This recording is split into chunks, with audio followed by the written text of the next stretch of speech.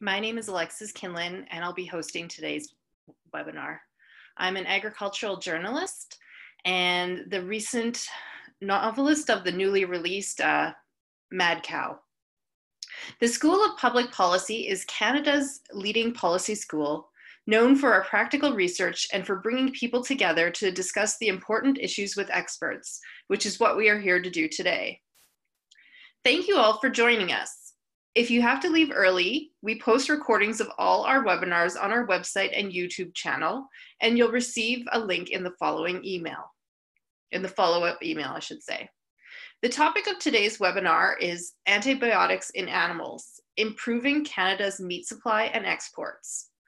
Our speaker today is Dr.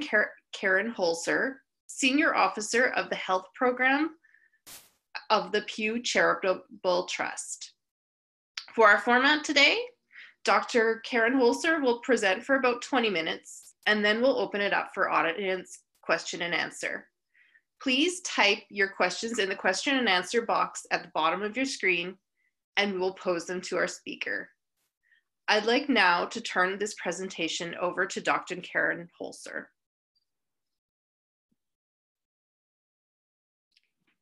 Thank you very much, Alexis. Good afternoon, everyone. It is my great pleasure to be here with all of you virtually today and to talk about antibiotics in animal agriculture.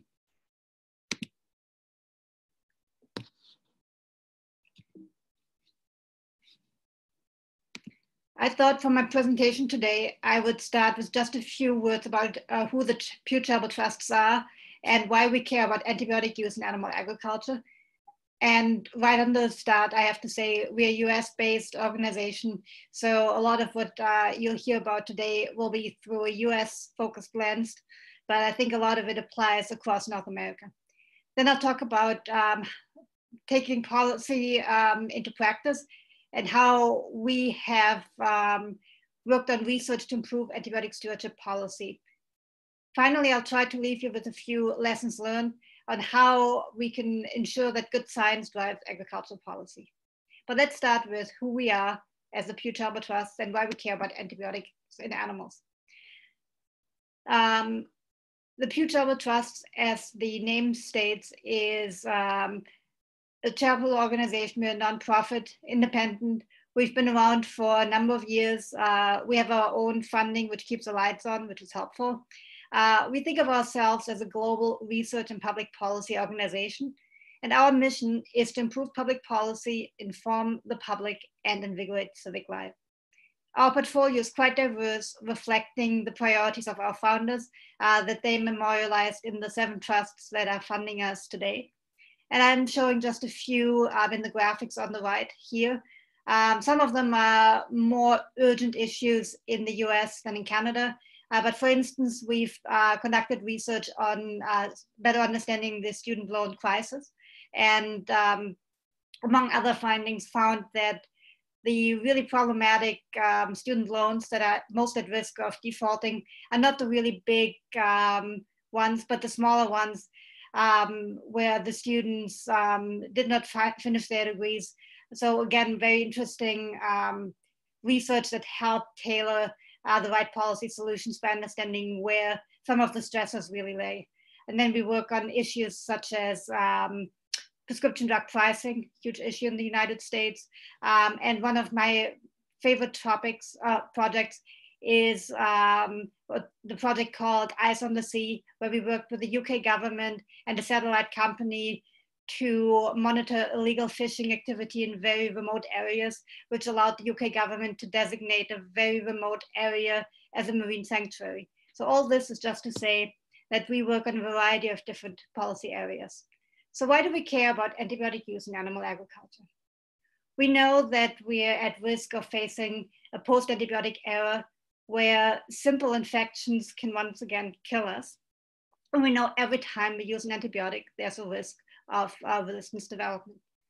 We know that humans and animals largely share the same antibiotics.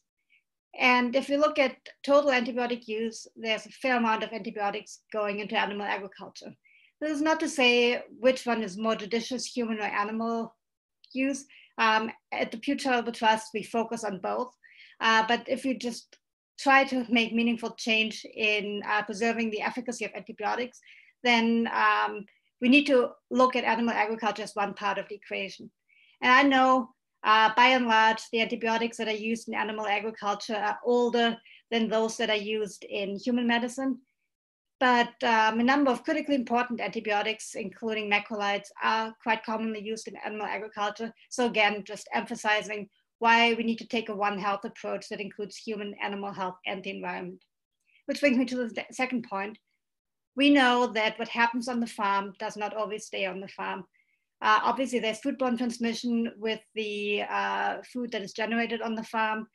There's a risk with direct contact on the farm, a risk with the environmental runoff.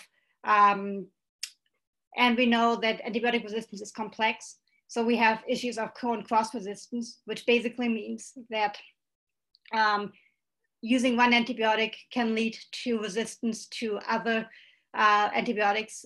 So again, just re-emphasizing the need to take a comprehensive One Health approach. And we know that positive change is possible. In the US, in North America, and around the world, we have a history of rapid transformative policy changes. A lot of them were voluntary and market-based. A lot of them led to value-added product being generated through voluntary antibiotic use restrictions. We've also seen at the federal, state, and local level in the US and in Canada, policies that promote the judicious use of antibiotics. And we've seen a lot of international action at the highest levels of international government, from the World Health Organization, from the World Animal Health Organization, from the United Nations, really focusing and making positive changes on antibiotic use in animals as well as in humans and the environment. And we know that there's tremendous opportunity for scientific discovery, whether that's new antibiotic alternatives or improved management practices that can keep animals healthy and reduce the need to use antibiotics. So for all these reasons, we care deeply about antibiotic use in animal agriculture. Our goal is not zero antibiotic use. Our goal is antibiotic stewardship. And the way I think about it, it's really about using antibiotics judiciously so that they keep being effective for when we need them in humans and animals, and so that we use them in ways that avoid unintended consequences, be they on human health, on animal health, or on food safety and the environment. So with all that said, how have we used research to improve antibiotic stewardship policy? At Pew, we strongly believe that we need research, partnership, and public awareness. And these three themes really underpin our work on antibiotics, as well as pretty much everything we do at Pew. When it comes to research and analysis, we conduct our own in-house research. We sponsor research at universities, including we just finished a large project at the University of Guelph, systematically synthesizing evidence of efficacy for antibiotics and alternatives. And we're big on research collaborations, trying to find partners wherever we can, because we know if we really want to make a difference, we can only do it collaboratively. Which brings me to the next point. A big focus of our work has been on partnership and technical support, whether that's for industry groups and organizations, for nonprofit organizations, working closely with governments and other key stakeholders. Again, if we really want to make progress on a complex issue like this, we all need to bring our hands together and work together. And then finally, we do focus on public awareness through our own publications, through press outreach, and through advocacy. And on the right here, I'm just showing a couple of relatively recent publications that we issued on the topic. Again, it's more of a US focus, but the former commissioner of the Food and Drug Administration, Dr. Gottlieb, outlined a 5-year plan on antibiotic stewardship priorities for the agencies. And he did that at an event that we held at our headquarters. Again, showing just how closely tied in our work is. Which brings me to the 5-year plan that Dr. Gottlieb revealed. And it's really closely aligned with our key priorities.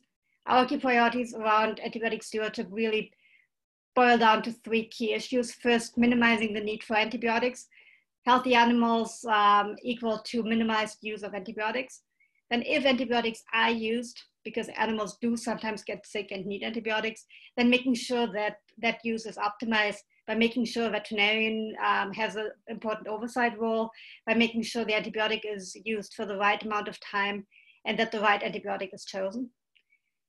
And then really tracking progress on antibiotic use, antibiotic resistance, and treatment outcomes to have a better understanding of how well policy progress is being made. And on the right-hand side of the slide here, I'm showing the 5 key priorities of FDA's 5-year plan. And at Pew, we are trying to support research and partnership development for all 5 of these issue areas, including veterinary oversight, making sure antibiotics are used for the appropriate duration, getting better data on antibiotic use and resistance, updating which antibiotics are particularly important for human health and therefore should be used with particular prudence in animal agriculture, and then focusing on the development of antibiotic alternatives. In the next few minutes, I'll just go over some examples of how we've supported the first 2 of these 5 priorities, again, in the interest of time, but we are trying to support all of them. When it comes to veterinary oversight, we have a long history of trying to help support sound policies on veterinary oversight. And the way we've done that is really through a 3-pronged approach. First, demonstrating the value of veterinary oversight, then trying to understand and mitigate any unintended consequences, and drumming up support for better oversight. With regard to the first goal of demonstrating the value of veterinary oversight, we've funded and conducted research to characterize the value that better veterinary oversight provides both to farmers and to veterinarians. And we try to assess the value of better veterinary oversight to antibiotic stewardship, understanding that there are data scarcity issues. So we're not quite all the way there yet, having hard numbers, but that's certainly been a priority for us. When it comes to better understanding unintended consequences, we have focused on documented challenges to the implementation of improved oversight, again, through funding of research at universities. We have provided funding to organizations that are trying to better understand some of the challenges associated with improved oversight. In some parts of the US, for instance, that includes veterinary shortages and access issues to veterinary care. And then we've tried to conduct and fund work to assess solutions such as telehealth that can help address some of the challenges and potential unintended consequences of strengthening veterinary oversight. And then when it comes to analyzing support for better oversight, we have engaged in grassroots efforts trying to mobilize our communities and empowering them to be heard on this issue. The Food and Drug Administration provided an opportunity for public comment on veterinary oversight issues recently, and we analyzed the public comments that were received for the agency, and we've engaged in case studies highlighting how individual farmers are dealing with veterinary oversight issues and the value that veterinary oversight is bringing to them. So the second example that I want to talk about with regard to how we've tried to guide and improve public policy through research is on ensuring that antibiotics have appropriate durations of use. This is another really long-standing research area for us. At Pew, we started to do that by quantifying the problem. When we started working on this issue about 5 years ago, we knew that there were a number of antibiotics that didn't have a defined duration of use, but we didn't have hard data on how many antibiotics, how big the problem was. So we spent a lot of time reading through the label instructions on all the antibiotics that are approved in the US for animals to really quantify the problem. Ultimately, we found out and published that about 1 in 3 animal antibiotics currently lack defined durations of use. So it's a pretty substantial problem. We also dove deeper to understand which antibiotics, which reasons of use, and it became really clear that veterinarians need better guidance to optimize the use. And it also became clear a lot of the antibiotics that were problematic were approved a long time ago. And while the duration of use was clearly a problem, there were other problems, including having a really broad dosage range that didn't give enough instructions to the veterinarian on how to best use these products. And there were some challenges with some reasons of use that were outdated. Again, the problem of antibiotics that were approved 50, 60 years ago and haven't really been updated. After we quantified the problem, we set out to better characterize putting the problem into context, understanding what impact it would have on animal health and agriculture. So we tried to get a deeper understanding of which drugs, reasons for use were affected, what other treatment options were available to address the health issues, and how important these health issues were both to animal health and to human health and the productivity of the industry. And then the third part was to identify solutions.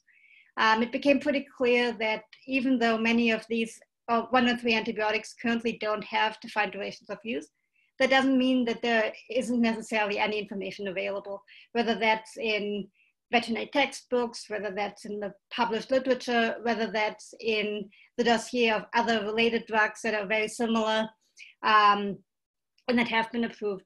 So we spent a lot of time looking through that, and we are planning to publish that research in the next couple of weeks.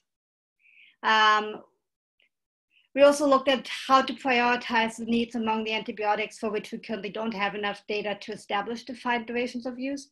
And it became very clear that there's a need to take a long-term vision. Some of the diseases are complex. In the US, for instance, one of these diseases is anaplasmosis, which is vector-borne and has a lot of importance on the management side.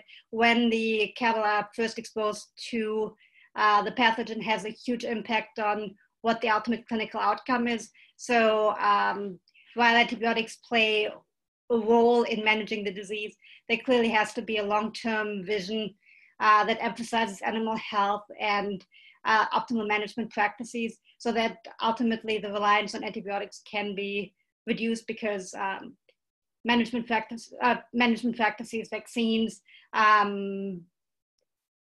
other issues clearly play at least as important a role as antibiotics in managing some of these diseases. So that brings us to what are some of the lessons learned? How can we ensure that good science is driving agricultural policy? Again, I'm coming at this from a US-focused lens, but I think it is true across North America and probably throughout the world.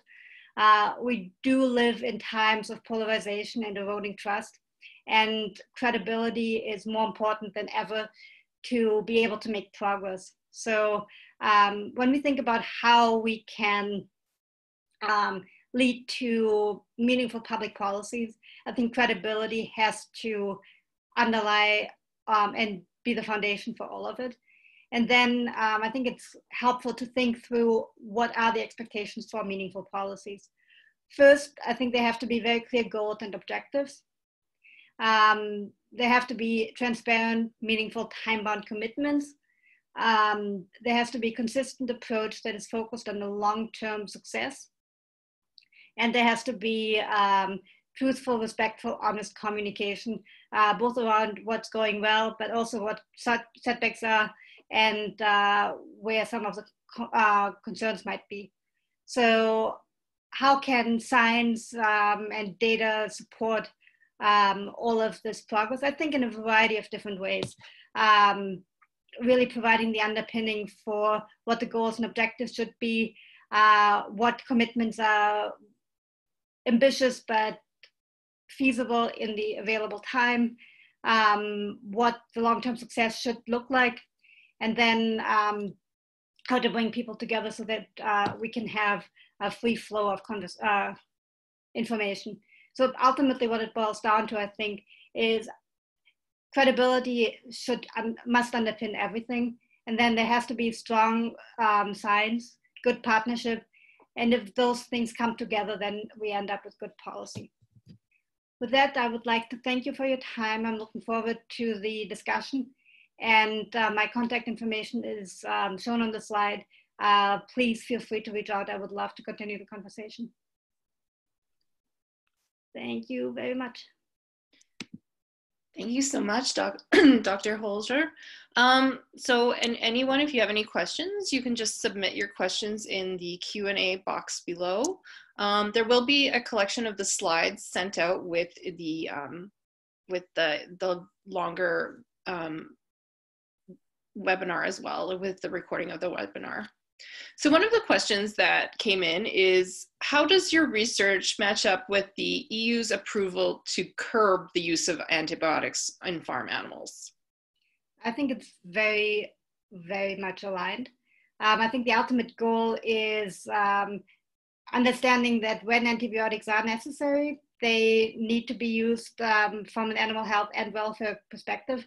But there are lots of opportunities where we can do better and where we should do better. And I think science and research is really the way to go there without having unintended consequences and without unduly harming animal health. One example that I love to cite is on the small animal, companion animal side,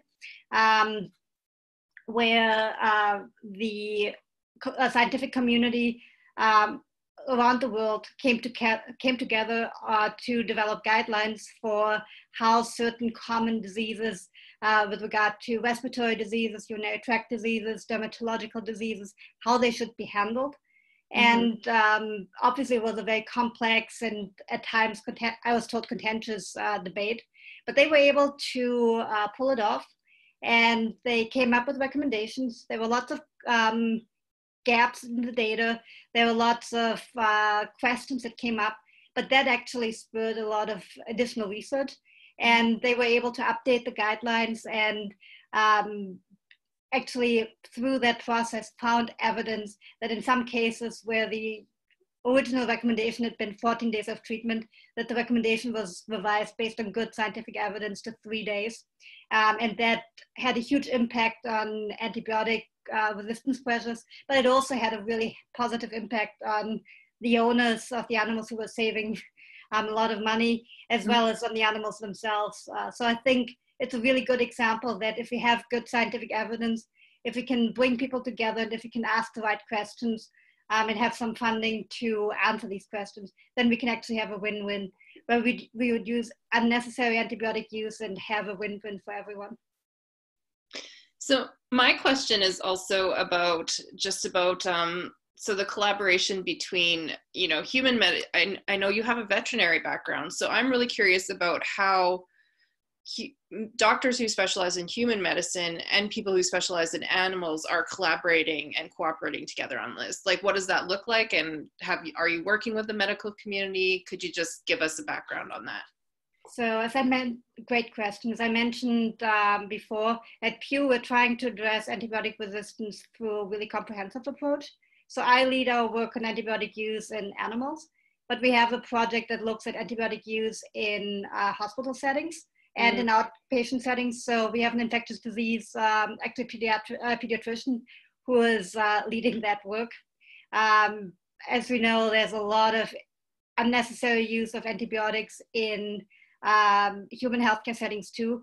And one of the things that they've been able to do very well was to bring practitioners together and to go through common diseases and get agreement with CDC on which of these diseases really shouldn't be, when antibiotic really shouldn't be a first line treatment. So for instance, for simple upper respiratory disease in children without any additional predisposing risk factors, everybody agreed antibiotics shouldn't be given. And that allowed them then, in collaboration with CDC, to quantify or get some estimate of how much antibiotic use is unnecessary, which was really helpful. It also showed how much that is varying from geographic region to geographic region. So then it helped really target where to focus interventions. So I think the short answer is we are working very closely with the human health community. We're trying to learn from them where we can, because in some respects, with regard to data and some of the things, they are a little bit further along than we are. On the other hand, we can inform them on some of the issues, in particular when it comes to taking a population medicine approach, where I think we have something that they can learn from us. And we've been very fortunate at Pew to be able to work very closely. Mm-hmm. So I have one question here. What are some alternatives that farmers in Canada are using if there's a ban on antibiotics?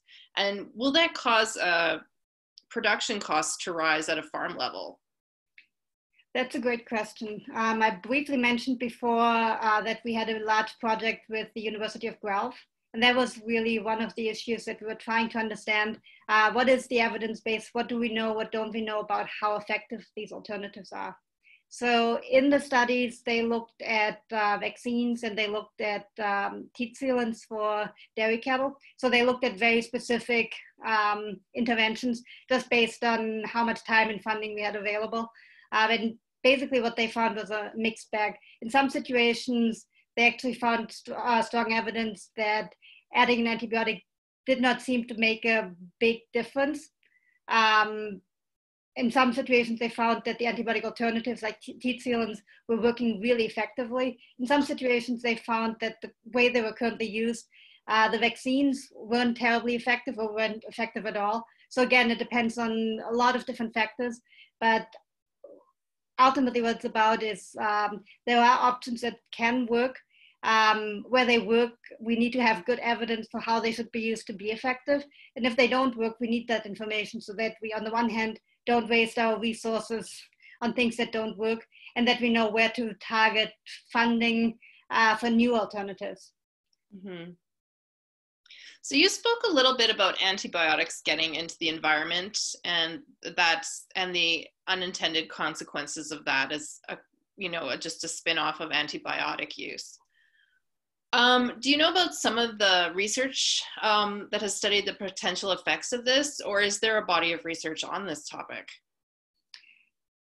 There is starting to be a body of research on this.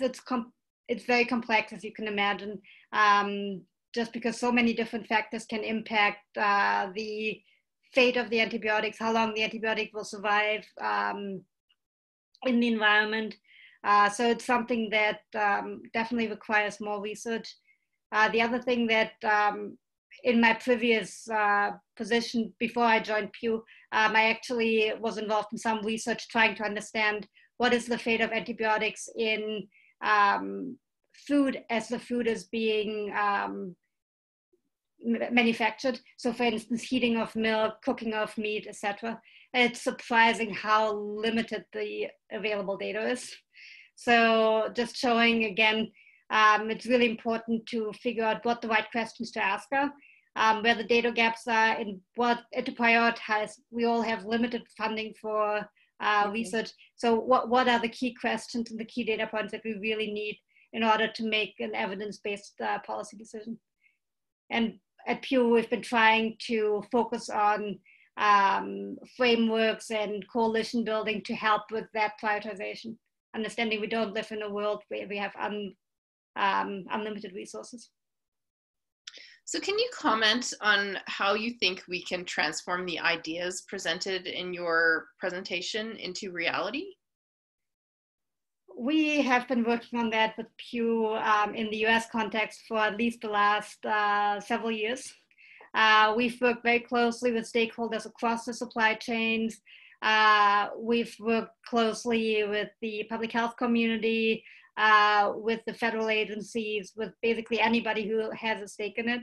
I think the first point in being able to make progress is starting to have that conversation, building trust and building understanding, building a common vocabulary.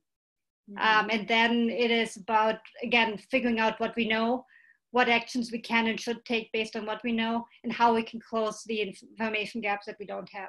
I think the worst thing with a public health crisis like antibiotics is to get paralyzed by the lack of knowledge, understanding that we need good evidence to drive policies, but oftentimes there are things we do know and actions we can take based on the evidence we have, and then come up with a plan for how to revise and refine the policies based on new information that is being collected.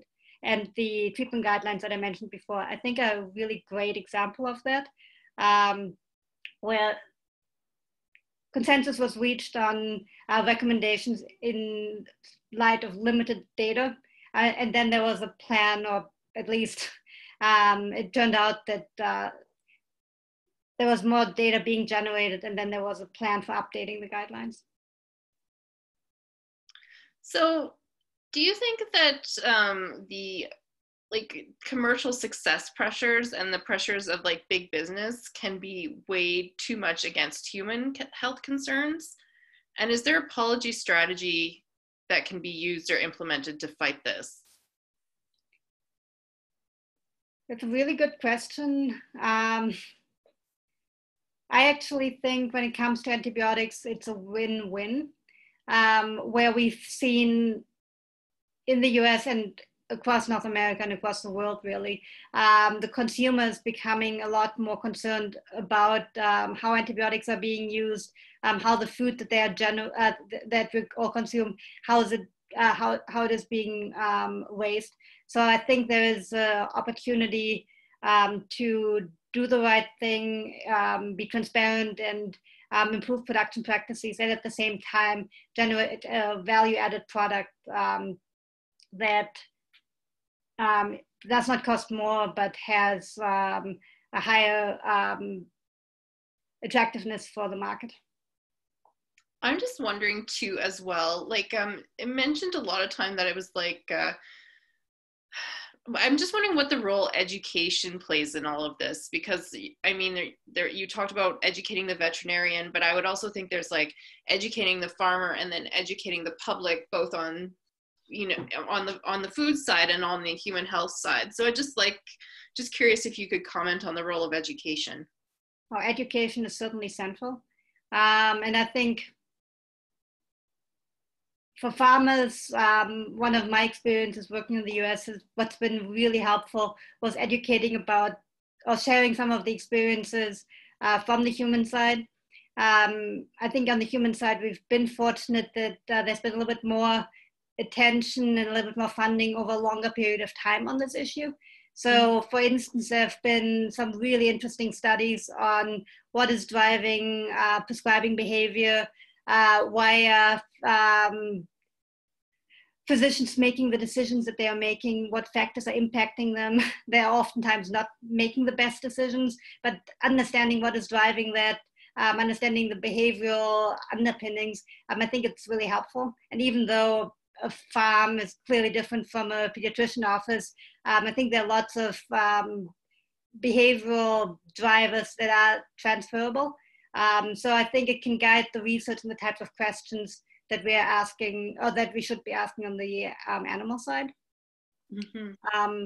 I think for the general public, education and putting an emphasis on the importance of antibiotic resistance, why it matters to all of us.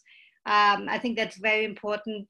And I think we've seen much more attention to the issue being placed over the last few years, but it's certainly something that we need to continue to do.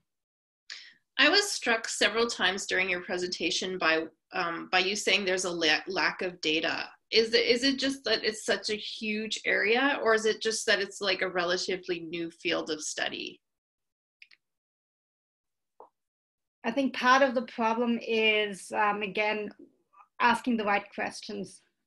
When it comes to some of the issues around duration limits, for instance, that I mentioned, some of these drugs were approved a very, very long time ago. If you think about what science, what the state of science was 50, 60 years ago, what the state of technology was at that time, I think, for instance, at that point, the drug approval process looked different. And there wasn't necessarily a need to minimize the number of days that an antibiotic was given, because there was not necessarily a broad recognition of the detrimental side effects related to antimicrobial resistance development. So some of that data just hasn't been collected because our understanding of the science has changed, or because our ability to collect information has changed. And we know funding for agricultural research, at least in the US, is direly underfunded. We know that investments on research in agriculture have a very high ROI, but we know that the funding has been, for a long time, very underfunded. Yeah. So your discussion is very focused on evidence-based policy. What would you recommend as good communication methods to share this evidence with the public? Does social media help or hinder, sharing this information? That is a really interesting question. The first thing that our communications experts have told me when I started at Pew is there is no one audience, even though sometimes we have to write to a broader audience. There are different communication styles, there are different messages, depending on whom in our audience we need to reach. Social media clearly has a role to play.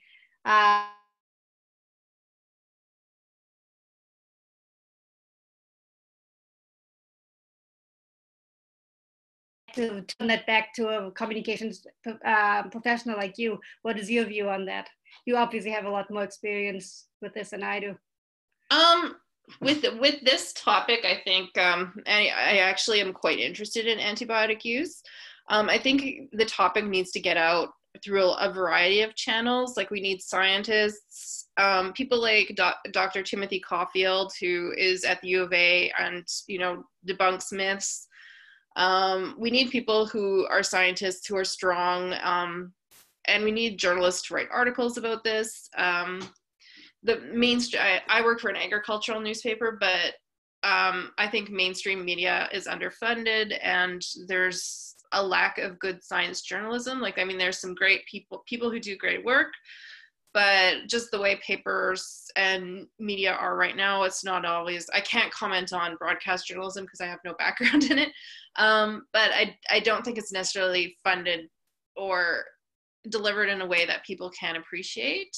I also think that the audience of people that we're talking to right now probably have a more scientific background or a little more scientific knowledge than some people who just don't think about these kind of, or wouldn't be interested in these kind of issues. But I do think that it needs a strong front, because I personally have been kind of concerned for both animal and human health use about medications and antibiotics and prescriptions. And I know one thing I learned through being an agricultural reporter is that it does take a long time to come up with any kind of new technology, whether that be an antibiotic or a variety of wheat. It's a long process, and if you lose that tool and you lose that resistance, it can really upset your system, and nobody wants that.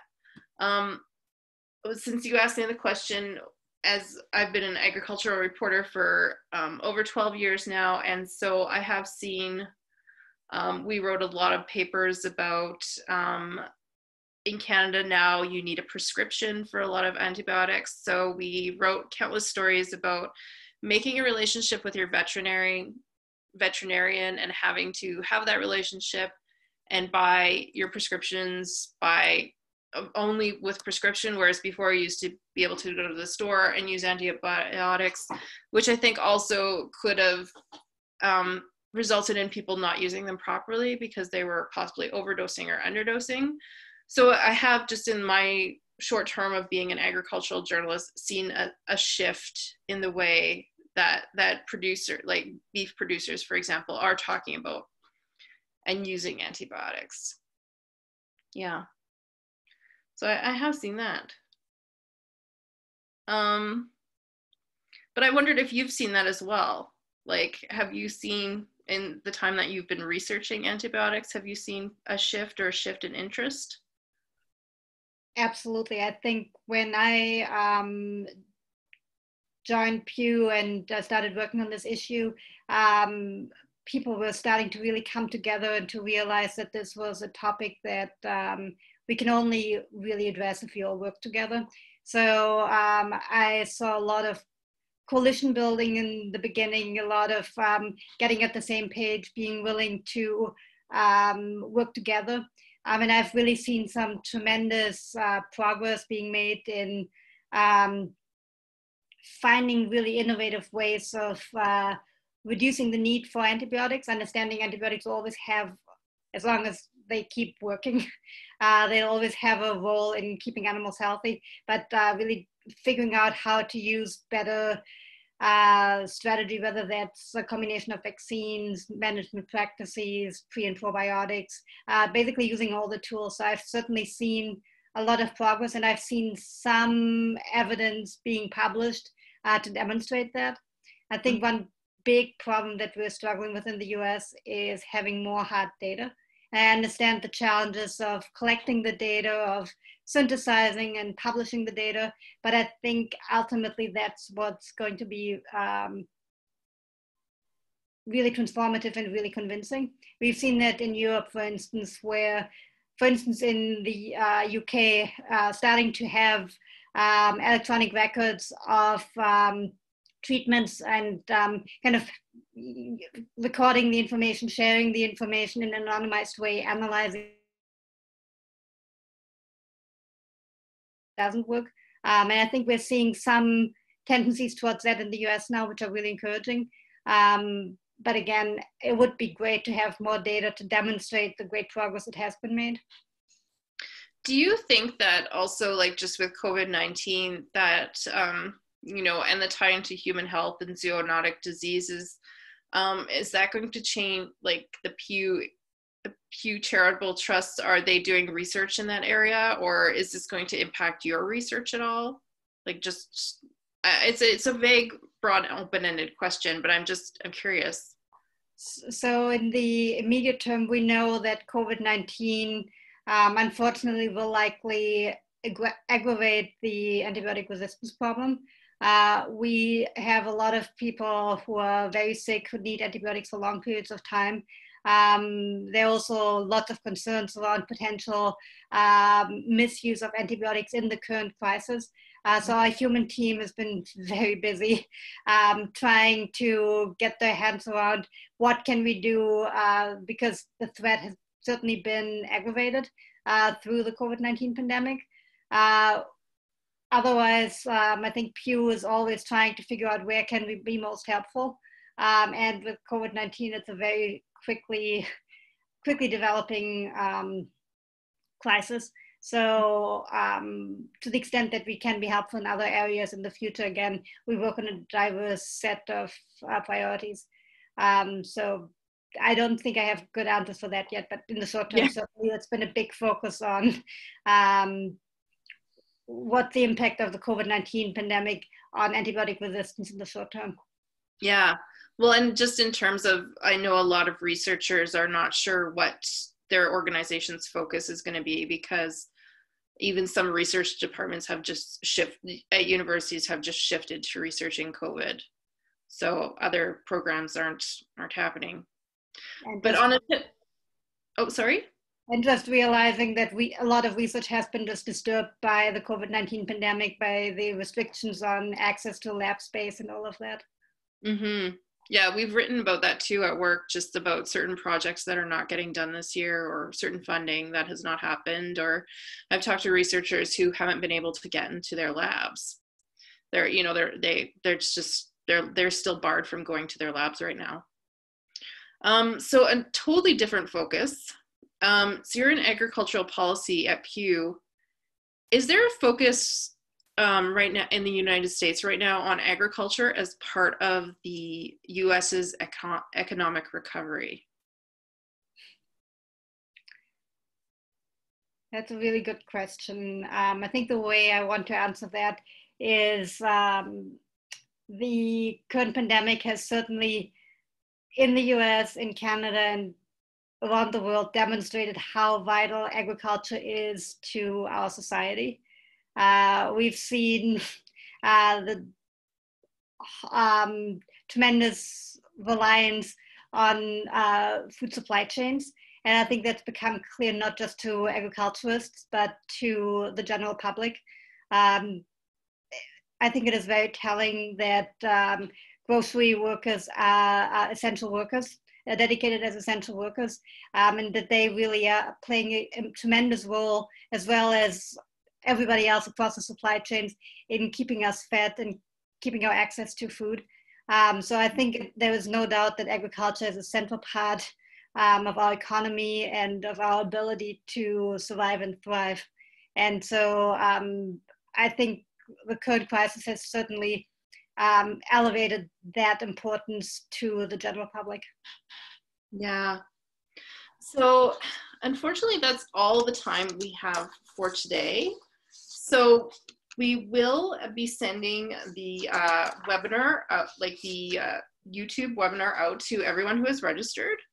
I will just remind you that our next webinar will be on June 26th at 11 a.m.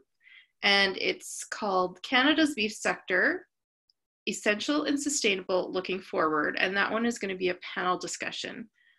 So thank you very much for having me today. And I'd just like to turn it over to Dr. Karen Holsar for her closing remarks.